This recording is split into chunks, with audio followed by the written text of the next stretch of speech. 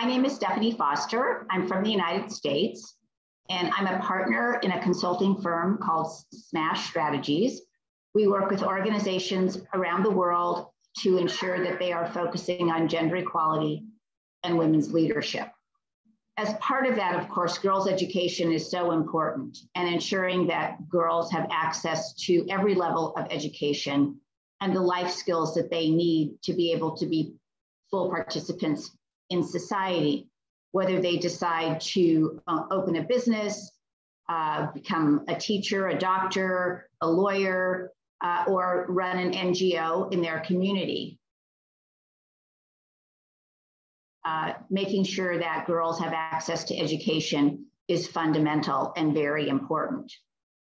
That's why I support this campaign, because I really believe that it all starts with the ability of girls to make decisions about their own lives and how they want to participate in their communities and their countries.